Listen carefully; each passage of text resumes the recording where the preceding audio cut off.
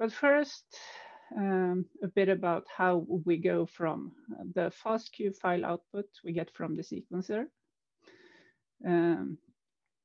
We can either, what is more the classical way is to have a reference genome. We map our reads to the reference genome. Then we have an annotation file that tells us where the genes on the genome are. And we basically count how many reads do we have on each gene, and we then get a matrix with gene level counts per cell.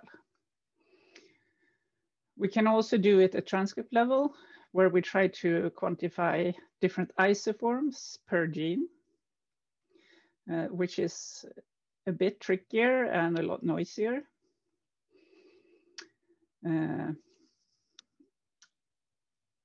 And basically, we can also try to assign isoforms and so on without the annotation. There are also some tools where you align directly to the transcriptome. Quite often you would use pseudo-aligners for these, like Callisto, Salmon.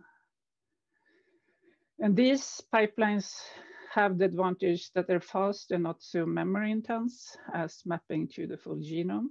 And also in some projects, we basically work with the non-model organisms where we only have a transcriptome of that species, and then that's the only path you can take.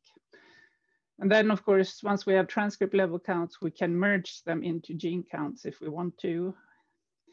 A lot of people want to study isoforms in single-cell RNA-seq, but my recommendation for like clustering and identifying cell types at a broad level is to merge the isoforms per gene and do clustering as a first step, because the data is noisy enough. And then if you add another layer of multiple isoforms per gene and the uncertainty in assigning them, it might get even noisier. And basically, there are a lot of different tools for then counting how the reads map to the annotated transcriptomes. I mean, you might have assigned a gene onto your reference genome, depending on how the read maps. You can assign it differently.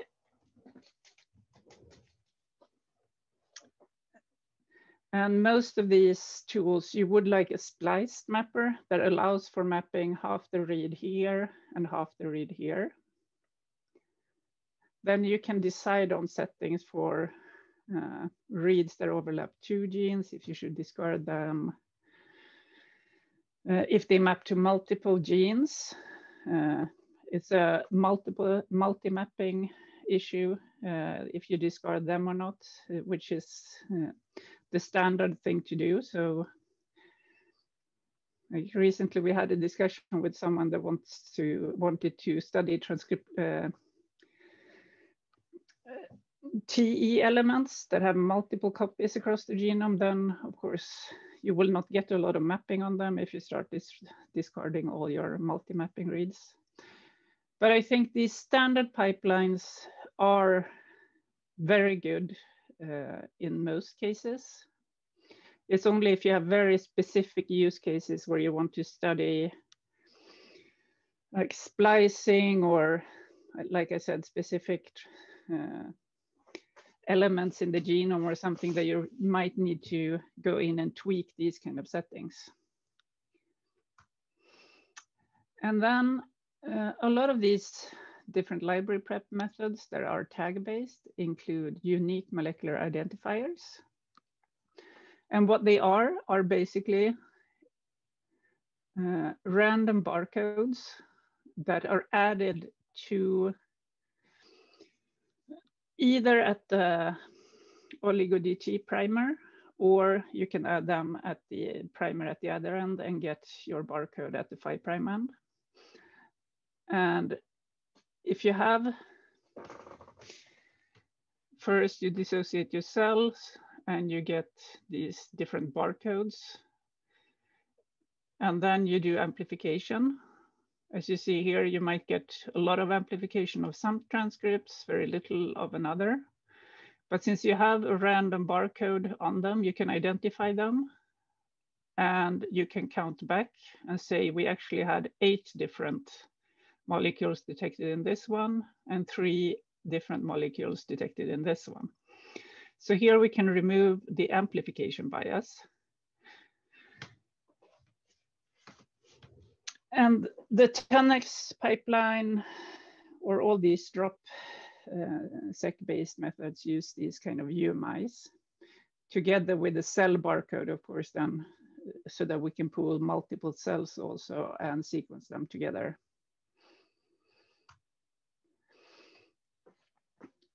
Then the next issue, so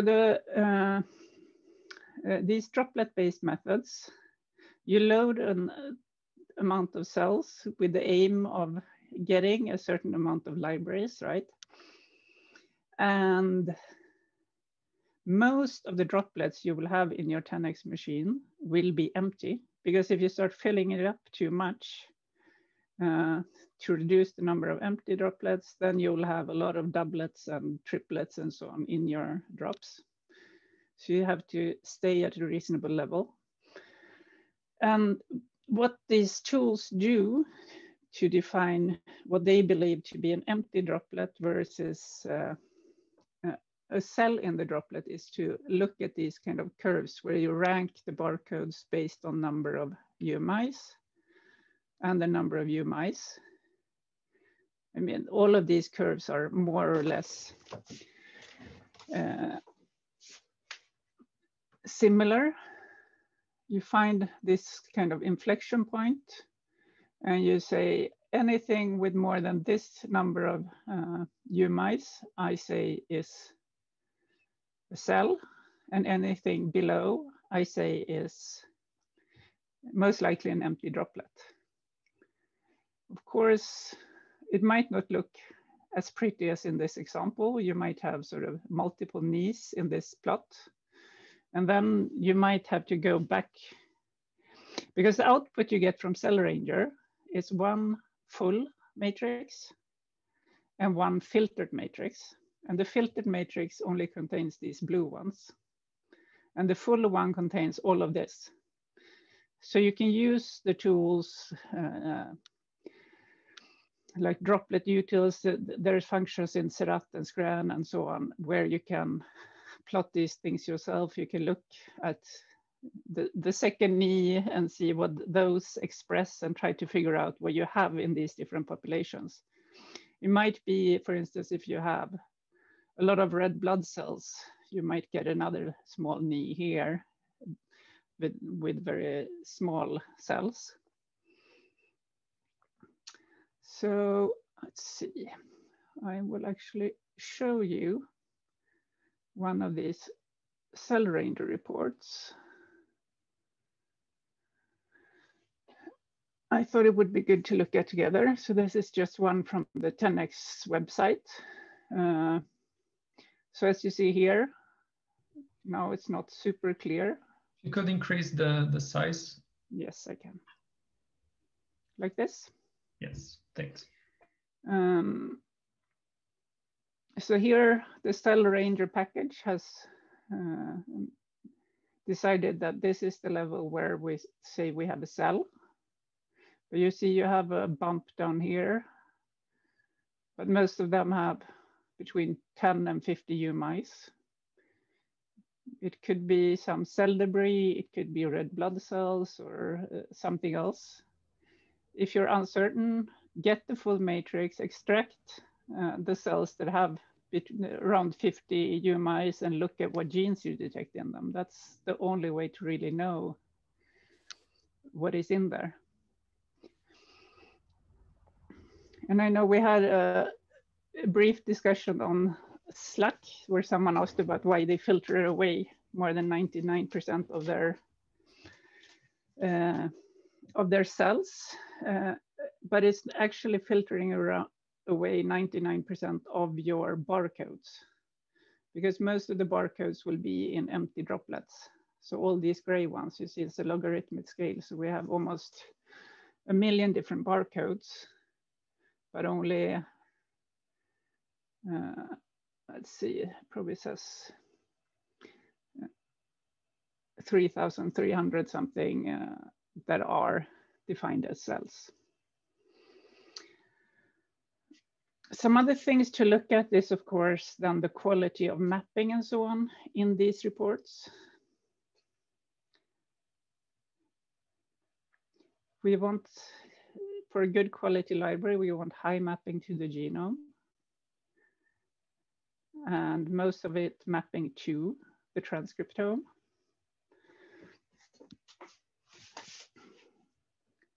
And then these intronic regions, as we talked about before, if you have a nuclei sample, will be quite high, probably over 50%. You should also keep in mind that what annotation you use plays a big role in what stats you get on this. If you go with ensemble full annotation, that's quite complete. You will have most of your reads mapping to the transcriptome. But if you go with RefSeq, for instance, that doesn't include a lot of pseudogenes and non-coding genes and so on, you will have a lower proportion mapping to the transcriptome. And something else that's really important to look at, I think, is sequencing saturation, which they also have as plots down here. So basically, depending on how many reads you include, how many more new UMIs do you detect? Because if we do very few cells and sequence very deep, we will just keep on sequencing a lot of new PCR duplicates, right? And then it's kind of a waste of money to sequence more. And also, how many more new genes do we detect as we increase the amount of reads? Ideally, you want to get to a point where these two curves starts to flatten out. If you're at 30% sequencing saturation or something, it's quite easy to resequence the same libraries to higher depth. And if you're way too high, then you know you can sequence less the next time you do this experiment and save some money. And then Cell Ranger also does some clustering and so on. And I think it's a good idea to at least look at it. It's not a perfect analysis. They haven't done a lot of tweaking and quality control. So as you can see here, what's mainly separating, even though you probably distinguish individual cell types, within the cell types, it's mainly just separating by number of UMIs. So it's quite likely that a lot of this stuff down here should be filtered out. But it at least gives you an idea how well your experiment worked before you start taking it to your computer and doing the analysis yourself. Okay. I will go back to my, unless you have any questions on the report, I will go back to my presentation.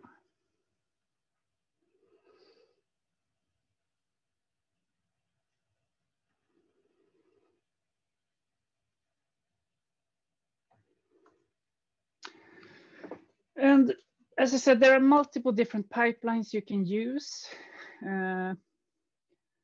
And yeah, this is just some stats from different, they compare different library prep methods and different mapping pipelines and different annotation files. You will get differences in number of detected genes and so on. But I think the main thing to think about is, as long as everything you're comparing is done with the same pipeline, the results will be comparable between cells.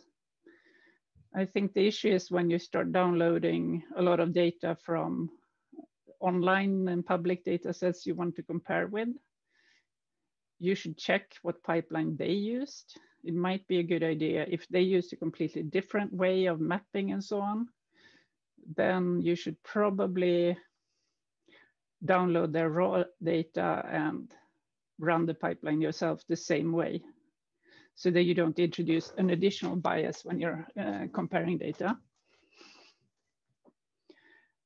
Otherwise, I think all of these pipelines work fine. You might have small differences between them.